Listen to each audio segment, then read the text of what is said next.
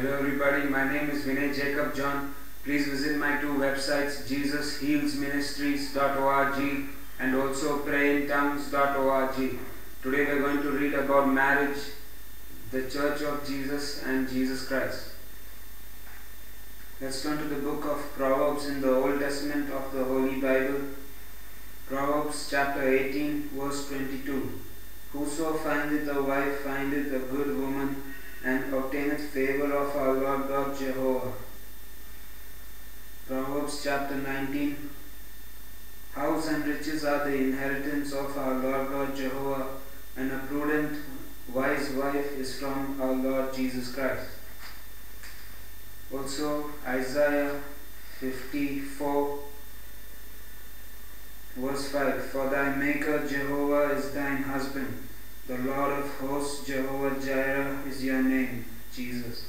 And thy Redeemer, Jesus Christ of Nazareth, the Holy One of Israel. The God of the whole earth, Jehovah, shall you be called, Jesus.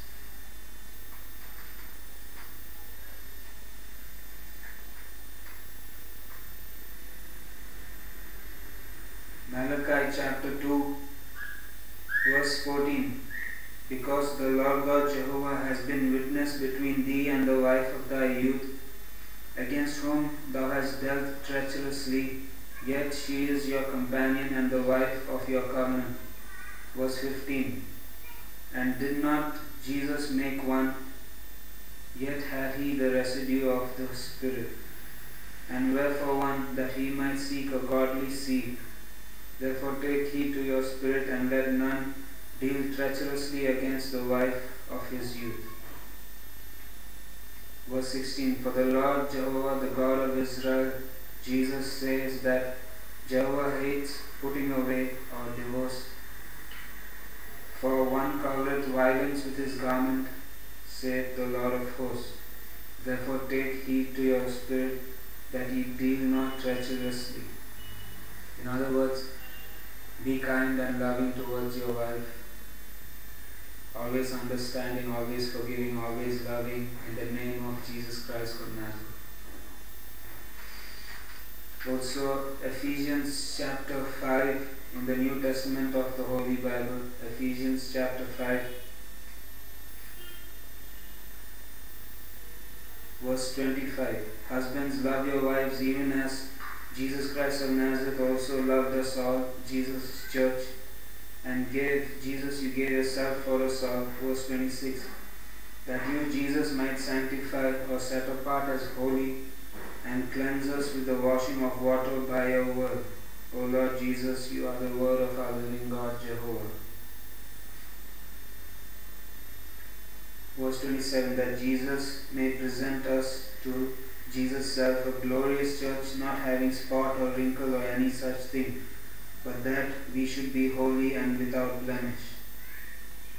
Verse 30. For we are members of your body, Jesus, of your flesh, Jesus, and of your bones, Jesus. Verse 31.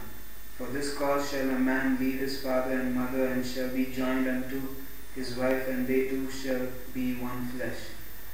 Verse 32. This is a great mystery, but I speak concerning the marriage between Christ Jesus of Nazareth and the church, all of us here on planet Earth and in heaven above, and those who are in hell below.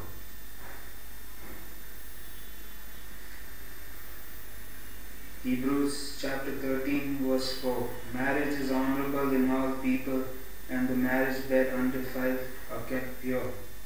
But whoremongers and adulterers, our Lord God Jehovah will judge.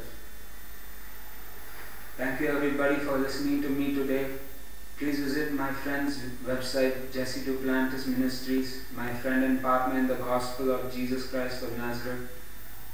Jesse Duplantis Ministries, www.jdn.org, and also Christians United for Israel, www.cufi.org. Please visit my two websites, JesusHealsMinistries.org and also PrayInTongues.org. Jesus loves us all, Jesus heals us all, Jesus provides for us all, always. In the name of Jesus Christ of Nazareth, amen.